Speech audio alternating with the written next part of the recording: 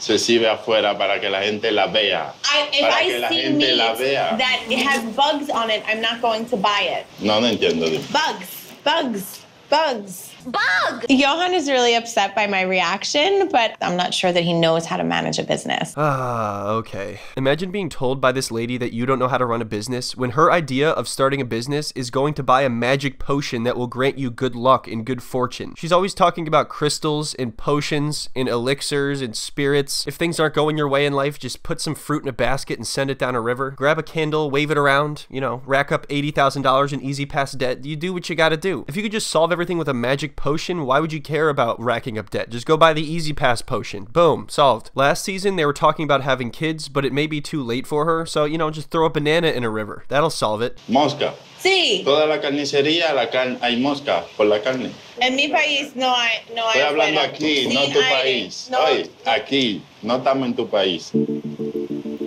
Before Danielle moved to the Dominican Republic, her friends asked her what she's going to do for a living when she's there, and also how her and Johan are going to start a life when he wants to move to America and she wants to stay there. And her response was that she's going to manifest it. That's what she's going to do. That's what she said. To me, it sounded as though she thought she was going on a permanent vacation, like she's just going to teach yoga on the beach and just chill in the sun all day long. And then she gets there, sees some flies in his meat shop and has a total meltdown, then goes and buys $200 worth of potions to solve it. Great job. But anyway, who needs potions when you can get a monthly supply of fragrances, colognes, scents, and perfumes from Scentbird, today's sponsor? I don't know about you, but I'm not the biggest fan of shopping in person for cologne, but I'm also skeptical to order something online because it might be expensive and I may end up not even liking it. With Scentbird, there are hundreds of options of designer brands available, and you will get 3 new ones every month, whichever you choose. For only $17 a month, you'll get a 30-day supply for every fragrance. Some of these products can literally cost upwards of $300 if you were to just go buy a bottle on its own. I was very happy with what I received this month, specifically Royal Forest. The citrus and apple is noticeably pleasant without being overpowering. I also really liked Brioni. I think that's how you say it. I don't know. I'm not French, but this is very good stuff. And I really like this little card that they all come with, not only because of the description and the ingredients, but because if you really like one in particular, it tells you where you can go to order it and also where it's made. And to be clear, it's not like you're just getting a tiny little sample of these. There is a very good amount here. Your fragrances will come in these atomizer cases here, which are nice looking and also great because you can lock them. Of course, you can always easily open them up. There's a little spot on the bottom that allows you to do that. I would be very surprised if you were somehow able to run out of your supply of 3 of these between months. And if you're someone like me who's not an aficionado with this stuff but still wants to smell nice, there is really no better way to expand your fragrance library. If you want to look good, smell good, and also feel good knowing that you didn't spend money on something like potions, then you can head on over to Scentbird and use the coupon code TheQuickSlice for 55% off your first month. 55%. Again, that is coupon code TheQuickSlice for 55% off your first month. Thanks again to Scentbird for sponsoring this video. Anyway, let's get back to Danielle and Johan. What are they up to? My name is Danielle. I'm 42 years old and I live in the Big Apple. I have a love-hate relationship with New York. I feel like... Geez, this drummer's going crazy. Imagine writing a jazz song just for it to be set to Danielle running around New York City. New York is a toxic boyfriend. You can't get away from him. You love him so much, but you know that he's making your life worse. Can I have a large matcha latte, please, with oat milk? Yeah, for sure. Thank you. Yeah, for sure. That'll be $4,000. Did you want iced or ice? Hot. I'm also frustrated by the traffic. I'm frustrated by how dirty it is. I'm frustrated by how expensive it is. Well, you know, to be fair, nobody's making you buy an $11 cup of coffee. Oh my God. And I know some people are gonna be like, it's a latte. You know what? Whatever kind of mocha, chino, kappa, whatever, it's not worth $11. And her reasoning to Johan for not living in America is that it's too expensive, but nobody's making you live in New York City. So anyway, let's return to Johan's meat shop in the Dominican Republic. Since he doesn't really want to live there, he wants to move to America. I don't know how passionate about this business he really is, but Danielle is desperately wanting him to get a job and make some money since she has paid for everything so far. But as soon as she steps in there, all of a sudden she's a meat expert and she tries to just take over. Wow. Imagine if the camera panned over and it's just Big Ed sitting on the floor gnawing on a rib. Todo el carne afuera. Sí, ¿Por qué para no? que la gente vea la carne. Pero necesita frío. Tiene frío, está refrigerada. No hay frío. Hay moscas. She's like, wait a minute, hold on. I didn't clear the spirits out of this room yet. You mind if I light a firecracker in here, Johan? No, but seriously, she is just very used to how things are in America and doesn't realize that not every other country does things the exact same way. She just went straight into disgust mode and in my opinion is talking to him in a bit of a condescending way. That can't be good. There's bugs. How do you eat food with bugs on it? No entiendo, ¿qué tú dices? Well, step one, don't eat raw meat off the counter. You want to avoid that for sure, if you didn't know. And also, you don't really cook it and eat it with the flies on it. That would be weird. You need meat to be cold. I don't know how to say that in Spanish, but meat needs to be cold. La carne se sirve afuera para que la gente la vea. If I see meat that it has bugs on it, I'm not going to buy it. Babe, I just watched you spend over $200 on potions. That's just giving me confidence that people will buy anything. So who cares? There's a few flies on the meat. You think a few flies are gonna hold back Big Ed? Really? Mosca. Sí. Toda la carnicería hay mosca por la carne. En mi país no hay. Estoy hablando aquí, no tu país. No. Oye, aquí. No estamos en tu país. Aquí. And that is what she is constantly forgetting. You're in another country, Danielle. Not everything is going to be pre-packaged in plastic and then jammed into a can. Es porque yo estoy enferma cuando come carne aquí. Porque tiene bacteria. No tiene bacteria la carne. Porque cuando no está fría, tiene bacteria. La carne está fría. Toca. I don't want to touch it.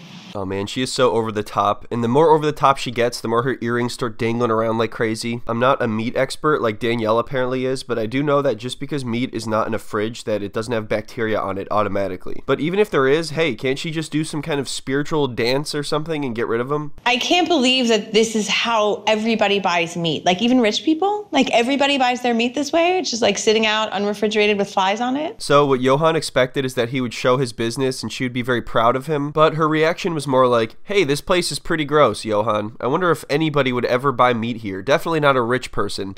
I'm gonna put all of March in here. En computadora. Sí. Yo no tengo computadora. Tú necesitas. Es importante. Tú tienes un negocio sin computadora, tú tienes un problema. Johan, if you want to run a business, then you need a computer. And luckily, I know everything there is to know about computers and businesses and meat and potions. You really could not have better help here. So what we're going to do is open up Microsoft Paint. I'm feeling really just, I don't even know what the word is. Like I was just taken aback. I was really grossed out. And I feel like he's running a business the way that I would run a lemonade stand. All right, so she puts everything into a spreadsheet and then acts like she saved the business. And she's like, Johan, don't you realize that you're losing like $70 a month? Hey, doesn't somebody still owe $100,000 to EasyPass? Maybe you should figure that out before you start making spreadsheets in Microsoft Paint. Listen, Johan, my spiritual advisor warned me against Microsoft Excel, all right? Just calm down, everything looks fine. We'll have your business in order soon because I am here. I'm so stressed out, I could go for a $15 cup of coffee right now. I've been running a yoga and wellness business since 2018. That motivates me to break out my computer and show him how to use a spreadsheet. This very quickly veered off into just being all about her. Okay, sure, maybe she's trying to be helpful, but she's going about it all wrong, in my opinion. Instead of just being supportive and making suggestions, she tries to take over the whole thing and says, hey, this is how I do it, so this is exactly the way you need to do it too. I understand that he may not be doing everything correctly, and businesses need to turn a profit, and he is not, but you know, sometimes that does take time. You can't just turn a profit overnight. On average, most new businesses will take over a year before they even see a profit. Okay, so, en un mes, tú tienes eso. ¿Cuántos? Dice. 19. Okay, y tú pagar eso. ¿Cuántos? 60. 60 es más o menos de 19. Es más. So, ¿cómo estás? Es un negocio. This man has incredible patience, honestly. Why is she explaining this to him like he has never heard of the concept of a profit before? What, does she think he's gonna be like, oh, I never thought of it that way before. Thank you, Danielle. Thanks, American. I didn't know how to do any of this stuff. You came in here with your computer and you just changed my whole world. ¿Qué tú no entiendes? Que el negocio está empezando, que es nuevo. ¿Qué tú opinas? ¿Qué tú sugieres? I have a question. I'm asking No, where ¿cuál es this tu idea? Dime, ¿qué se puede hacer? My idea is where is the money coming from? It's my question. Where did you get the money? Wait, what the heck? Why is she the one losing her patience? She came in here trying to correct everything, and his response was, all right, well, what do you suggest? What do you think I should do instead? He has tremendous self-control for not constantly bringing up the whole EasyPass thing. I wouldn't be able to stop talking about it. This woman had over $200,000 in debt when she filed for bankruptcy. But by all means, yes, let's flip out at Johan for losing some money on on his meat shop. I'm trying to be patient, but I don't understand how I'm supposed to build a life with someone who can't even be bothered to do basic math. Either that or he's just being really stubborn and won't admit that he's making a mistake. Well, I don't know if anybody can build a life with somebody who treats money like it's monopoly money. In her mind, she thinks she's just gonna pass go someday and get a free handout. You know what, babe? I think you are doing an amazing job with this business. You clearly have manifested 20,000 pesos, and whatever you did it well. And I'm really proud of you because even my magic is not this good. I hate that even during this whole sarcastic rant, she still has to acknowledge that she does have magical abilities. No wonder he can't win. If you're walking around with somebody that thinks that they have magic abilities, they're gonna start to think they're better than other people. Like, how would you not? You're magic. If I was a wizard, you better believe I'd be shit-talking muggles all day. Ooh, they're sitting around with their computers and their spreadsheets. I just flicked my wand once, and now I got endless meats. Endless meats here. Tú en vez de darme ánimo para el negocio, tú lo que me quitaste todo el ánimo. Yo lo que tengo ganas es de quitar la carnicería y no vender más. Of course I brought down your spirits. I don't want spirits here. Why do you think I bring firecrackers everywhere I go, Johan? Do you think that's just for fun? You think I just walk around lighting candles and firecrackers for fun? You think I would do this just to appear quirky and interesting? You really think that? You think that's something I would do? Oh, let me guess. Next, you're gonna say you don't even believe in fairies. Grow up. Now let's go buy some spreadsheet potions and some money potions and we will be fine, all right? You see, this is what happens when you listen to the adult in the situation. Now, do you have any cash on you? Because I actually just bought a magic chestnut outside and it's going to grant me good fortune, but, you know, I had to spend quite a lot on it. I've recently become a student of the Ifa tradition, and I get frequent readings done by my spiritual advisor, Baba. Of course you do. Of course, why not? Hola, amor. Siéntate conmigo. So in this part, Danielle is going to have her spiritual advisor do a reading of Johan to help their relationship or something. I don't know. Because, yeah, that's what they need at this point. After all the issues they've had, this is going to solve it. Today, I arranged for Johan to have his own reading with Baba because I know that Johan and I ultimately want the same things. But we have so many challenges in our relationship, and we both come from very different value systems. So even though we can't even figure out how to pay our electric bill right now, let's spend a ton of money on a spiritual reading. Yes, that is going to help us right now. That is what we need. Oh my God. I trust that what Baba says will help us move our relationship in the right direction. Jessica is my spiritual mentor, and she's the one who introduced me to Baba and to Ifa. Listen, Danielle, the reason that they're introducing you to more people has nothing to do with how spiritual you are. It simply has to do with how much money that you're going to spend on them. Evidently, you are very easy to convince, so of course they're going to try to meet up as much as possible and introduce you to more people and say that you need this, you need that. Do I need a spreadsheet to explain this to you? And you know what? Johan finds this whole idea ridiculous as well, but because he loves Danielle, he's willing to take it seriously and sit there with her and talk about it. Baba uses a series of tools like knots and a chain. So however the chain falls, that's going to determine what advice Baba is going to give to Johan. He's basing his advice on dropping a chain on the floor? The man is just dropping a chain on the floor? Look, people can believe in whatever they want. If you think this kind of thing works, that's fine. That's great. If it works for you, then that's good. All I'm saying is, if you're going to give financial advice and then turn around and pay someone to drop a chain on the floor, you may just want to work on your critical thinking skills, just a little bit.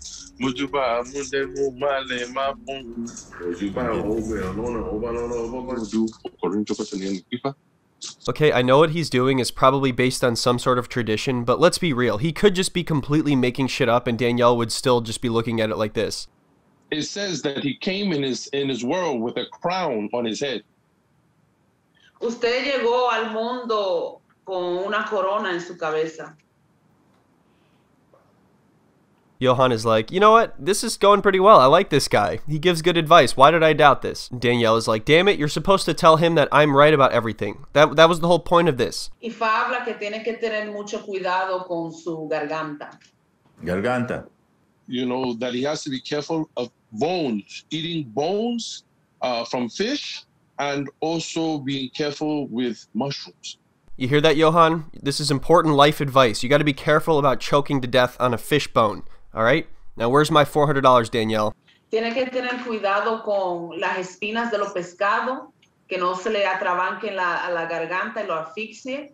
Y también no puede comer hongos. What is going on? What kind of advice is that? According to her, this was supposed to help their relationship and bring them closer together, and all this guy did was say, yeah, careful not to choke on a fish bone.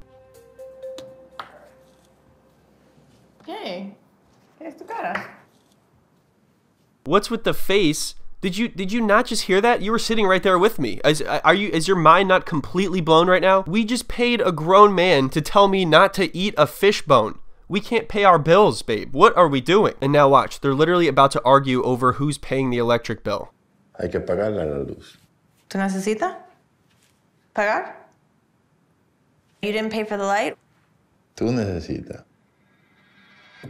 No. I just spent all my hard-earned money on that very valuable life advice. Why would I pay the electric bill? All right, you know what? Fine. I'll pay the bill, and then we won't have anybody to tell us what foods that we won't be choking on. You know? That's great. I'm sure we'll survive long. ¿Tú no piensas es necesario hablar conmigo de eso ayer? ¿O tú no sabes. Tú sabes, yo no tengo luz hoy, y tú no dices nada?